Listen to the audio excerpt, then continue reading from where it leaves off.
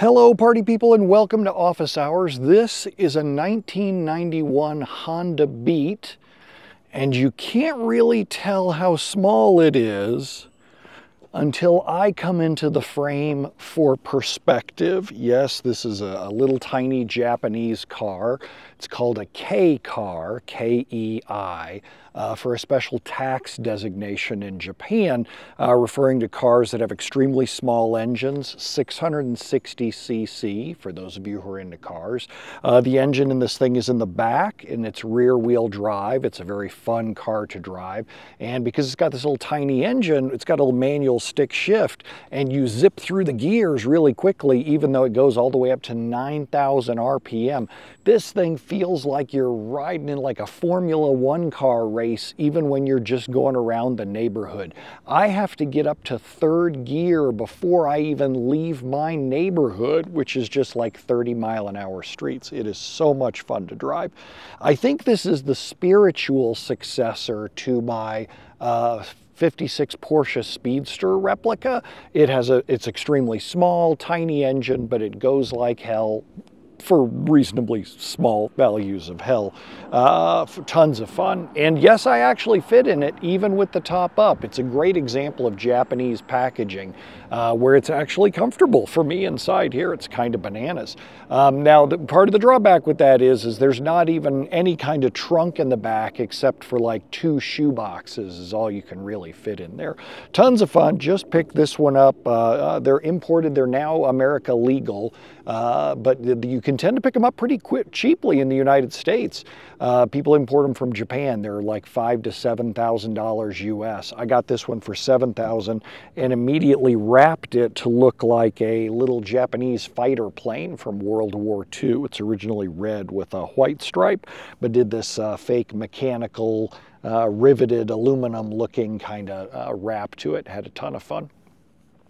So let's get to your top voted questions from PollGab. The top voted question is from Pro, who asks, are sessions sleeping during transactions harmful? And if so, how come I can't prevent them server side? Yeah, well, one of the reasons that they're harmful is that they can hold open the locks that they have open. If somebody does begin tran, does some work and then doesn't commit and just goes to sleep, that can hold open its locks for a while. The other thing that I worry about with this is it prevents the version store from cleaning up. Open transactions in any database stop all database version stores from cleaning up on that same server. As to why, I believe you said why can't I prevent them server side? The why questions are really tough because I guess you just have to ask Microsoft, right? Like, why didn't they code something to fix it? I guess that's something you'd have to ask them. I'm glad that I never went to work for Microsoft because it's a giant company, lots of bureaucracy. It's hard to get things done. Fairly so. You don't want like rapid moving ninjas inside there. But I have no insight into why they do what they do. Next up, sqlknitter asks, we have high page I/O latch weights that are causing performance sluggishness. I'm trying to check index fragmentation and the query just runs and the GUI freezes. Is this potentially indicative of a highly fragmented index? No, what you're seeing is indicative of slow storage. If you check my Mastering Server Tuning class on Page I/O Latch, I teach you how to test storage using Crystal Disk Mark, and then teach you the different mechanisms that you have to mitigate that slow storage. But really what you're seeing there is just slow storage. Now, can you just magically wave a wand and make your storage faster? I don't know what kind of wand you have, but I don't usually have that kind of wand at client engagements. So usually what I have to do to work around that is to add memory or tune indexes or tune queries, all of which can help reduce those page I/O latch weights. Next up, We Don't Do Corruption Check says, I don't trust my SAN admin. How can I be absolutely sure that the production snapshots he gives me are the type that I can offload CHECKDB to? Well, go run CHECKDB. go have them give you another server and attach the snapshots to there and go run CHECKDB against it. There's a great quote. I don't know who originally said it, if it's a Russian proverb or if it was Ronald Reagan. It's really 3 short, simple words: trust but verify. Go verify. Go actually do the thing that he says you can do. Next up, MyTeaGotCold says, what is your preferred query hint for telling the optimizer to predict that a lot of rows will come from a query? Oh, that's a great question. For me, it's usually option optimize for. So you can have parameters where you say option optimize for a specific parameter value. Then that way you can say optimize for a parameter that will produce really large result sets. That's the place that I would start. For lots of other options like that, check out the class Mastering Parameter Sniffing, and I go into all kinds of query hints inside that class. Next up, Linux asks, the SQL Server licensing docs have confounded me. Is Enterprise $7,000 per core, or is it $7,000 per year per core? Depends on how you're buying it and who you're buying it from. The sticker price for Enterprise Edition is a flat $7,000, but then there's an additional cost called software assurance that you have to pay every year in order to use new versions of SQL Server. Plus, it gives you all kinds of other high availability and disaster recovery perks.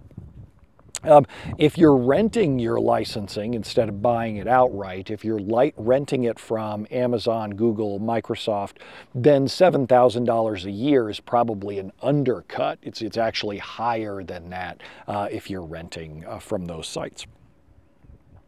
Next up, Bill's fan says, I receive files with hundreds of key value pairs. I want to store them as is in 2 columns of a table. Key value, key value. He says, my boss wants me to pivot those rows to columns and then merge the results into a table for easier reporting. But then new keys could arrive at any time, making merging difficult. Who's right? Okay, so first off, don't say who's right.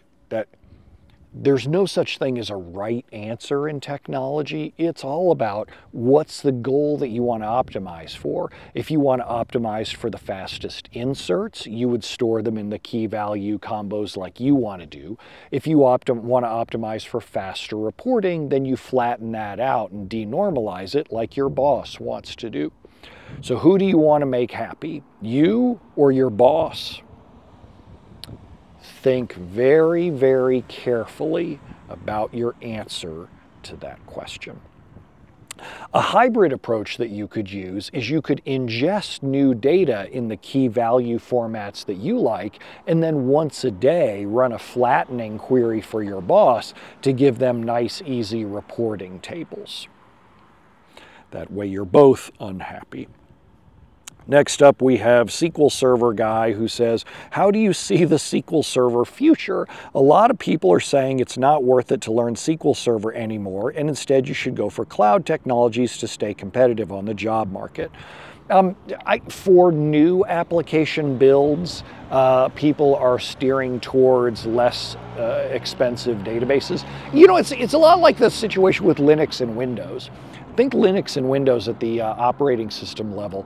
Linux took the data center by storm, and most new small to mid-sized business stuff is going towards, like startups, for example, is going towards Linux. People will say, why would you ever pay for an operating system? So they do what's for free. Enterprises, people who need specific kinds of security, single sign-on, Active Directory, all kinds of auditing stuff, they tend to go towards Windows because large enterprises, it's what they generally know and love better for a lot of that stuff. I'm generalizing, most large enterprises will have both. Well, databases are going down the same road. Lots of new application development is being done on MySQL and Postgres and database as a service kind of options, whereas enterprise application development still tends to have SQL Server and Oracle backends. It comes down to which group of companies you want to work for. If you would like to work for startups and small to mid-sized businesses, you're probably going to want to use the technologies that they use. If you prefer working for larger, slower moving companies, then enterprise technology is what you would want to learn and aim for. Next up, SQL Rage says, I have a licensed production server and I want to use one of its backups to refresh my test and QA servers in a dev server monthly. I don't have software assurance. Do I need to license either of the lower instances, or would developer edition be adequate? What you want to do is go get the Microsoft licensing guide for SQL Server. It's really well written, and it'll give you exactly all of Microsoft's answers for questions like this. The one part where it's just ever so slightly gray is you're saying you want to take production data and then port that into test, QA, and dev. Depending on how you read that doc, the last time that I looked, if you used production data, the answers get a little gray area. So go through that documentation and you can decide how you'd like to read it out. Next up, ConsultingMadness says, my friend has a boss that references older blog posts that mention configuration items which I think SSDs and shared storage make obsolete. Do you have a current recommended configuration resource? No, a lot of documentation for things like setup hasn't been updated by folks in the last 10 or 15 years because hardware has been evolving so rapidly. NVMe solid state, shared storage that relies on solid state, cloud storage that's rapidly evolving with different best practices. Best practices exist so that you can use one standard and apply it absolutely everywhere. That just doesn't really make sense in the day and age of local SSDs, shared storage, you're using SSDs, cloud storage, it's all over the place. You're not going to find any one answer that works for every situation. I've been debating about how I want to update my setup guide, and I don't really have a good answer yet for that. I don't know how I want to phrase that inside there, that there's no one golden hammer that works anymore for every server's configuration. Next up, Janis says, hi Brent, we were wondering if you've ever restored the master database to a different server than the original. No, I did that early on in my career and it was filled with peril. I don't ever want to do that again. Janis continues, specifically, we're looking to preserve logins and their passwords during their process. That's easy. SP help rev login is one way that you can do it. Google for that. SP_help_rev login. I don't know why it was ever named that way. And that'll get you access to all kinds of blog posts that do what you're describing. Different versions of that stored procedure, it's community stuff out there. Different versions of that will work differently on different versions of SQL Server, so make sure you read several articles there. The other thing that you can use is DBA Tools and PowerShell. If you search for dbatools.io, it's a PowerShell framework, set of commandlets that will copy things from one server to another. Things like logins, agent jobs, etc. And then we'll do one more. Let's see, Interested App Developer says, in the last episode, you mentioned a zero RPO and RTO solution where queries and results were getting dumped into a schemaless database. I was quite gobsmacked. Can you give us any more reflections or details? Unfortunately, I cannot. That isn't something that I can share there. But if you have that kind of need, just because there's only so much that I can share with what clients and with what training students do.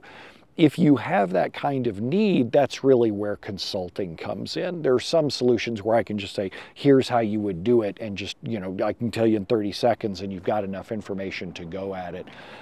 If you're just curious, then it doesn't really make sense for consulting purposes.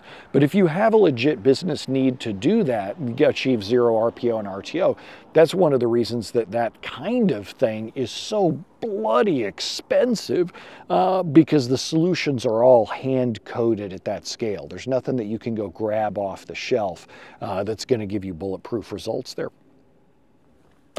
All right, that is a good round of questions. That'll be my last office hours for a while from the States. I am going to go put this thing in the garage and go start packing for Iceland. Eve and I are heading off to Iceland for a few weeks, and I plan to do several office hours out there from out on the road, different scenic areas. God only knows how the weather's going to be, of course. It's gorgeous here in Vegas. I almost took the sweatshirt off and did a t-shirt instead here because it's a glorious 57 degrees Fahrenheit. It is not going to be that in February and March up in Iceland, going to be a dramatically different weather experience. So hope you had fun and learned something, and I will see y'all on the next office hours. Adios.